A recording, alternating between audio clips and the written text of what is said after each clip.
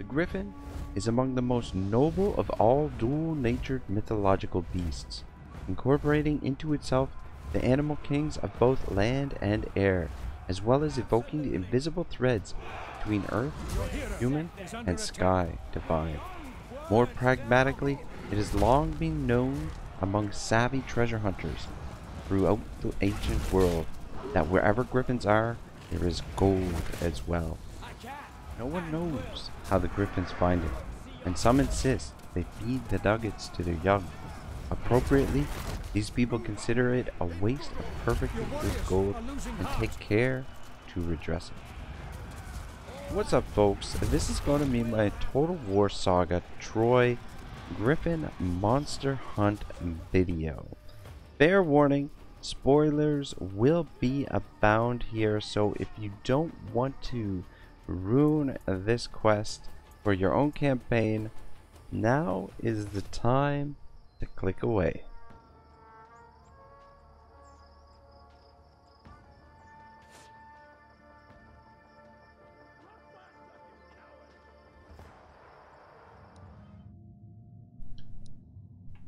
Early during your campaign, you will be given the option to send one of your heroes on an expedition to hunt one of the game's 3 mythological creatures. I'm not sure if this event happens on a specific turn, or if there is something you can do to trigger it during the campaign. I've only done one playthrough so far, which means I haven't investigated this any further. During my own campaign, the event triggered very early, around turn 15 or so if I'm not mistaken. However, I waited until much later before sending the expedition, as I found my resources somewhat limited during the early stages of the campaign. In any case, in addition to sending one of your heroes, you are also given the option to hire 9 regiments to send along on the expedition. I believe these are limited to what units you currently have available for recruitment in your settlements, but I could be mistaken. They're also limited to what you are able to afford based on your available resources. It is also worth noting that upon completion of the expedition, your hero and any units you hired that survived the hunt will be placed beside your faction leader on the campaign map. It was a nice little bonus after completing the quest. Once you've commissioned the expeditionary force, you'll begin receiving news from them over the course of the next few end turns. Each time you receive word from the expedition, you will be given a brief story and a dilemma to resolve. Take care with these choices, because each will grant both positive and negative bonuses to your forces, which will be reflected in the final confrontation with whichever monster you're hunting. Personally, I thought this was a really cool feature and was a nice touch to a game that I barely even recognized from a year ago. The stories and choices reminded me of those old fantasy choose-your-own-adventure books I used to read when I was a kid eons ago. You know, the ones where every path you choose leads to your imminent doom. Those books. But in all honesty, I had a lot of fun with this. I found that I couldn't wait to get an update on the expedition's progress, and in my opinion, it was an amazing way to introduce these mythological creatures to the game. I'm really looking forward to going on hunts for the other 2 mythological beasts, Cerberus and the Hydra. And I'm really hoping that for all of us, there is a DLC down the road that will add more special quests and mythological creatures for us to do battle with. Medusa and the Gorgons are just a couple that come to mind.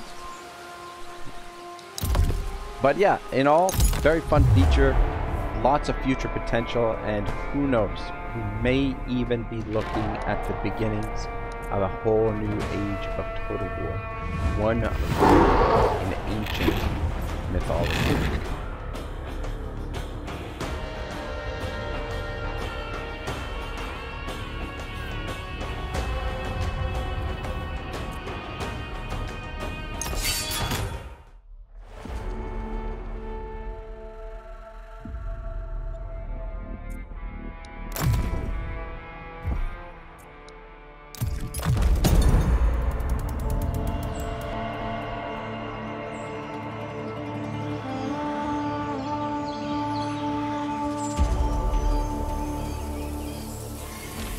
Such a majestic landscape belies the danger that awaits you here, in the mountainous home of the Griffin Patriarch, a true monarch of the sky.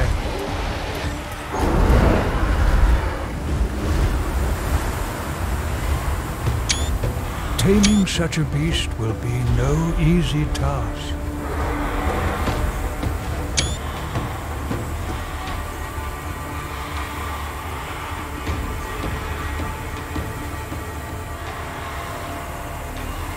Worse yet, you trespass here on Arimaspoi land, and they will stop at nothing to prevent you from stealing away their treasured prize.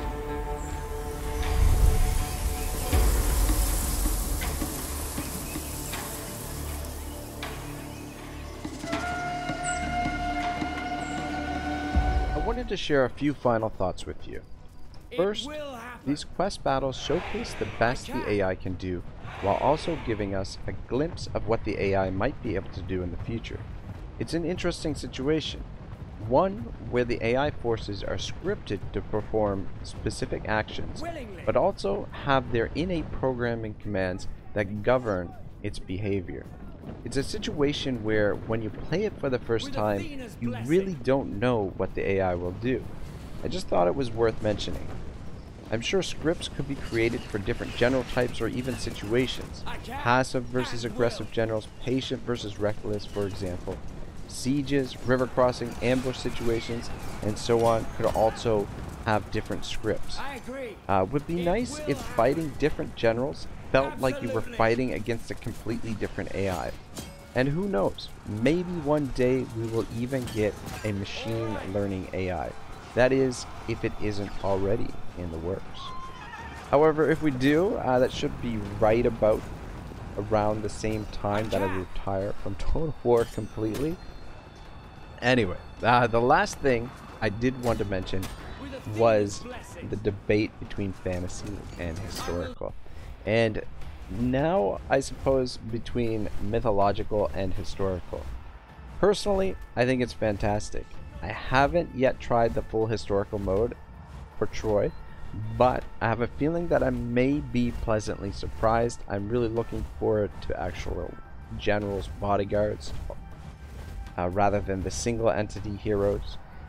And personally, I love that Creative Assembly is putting forth the effort to give us all kinds of variety when it comes to Total War.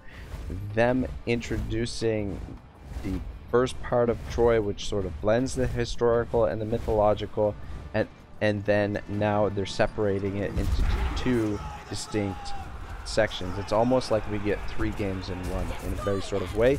And I mean, you don't have to play all 3 of them, but you know, the option is there for you if you want. I say bring it on. Keep the new mechanics and gameplay innovations coming. Historical, fantasy, mythological, it's all Total War to me. Maybe we'll even get futuristic Total War.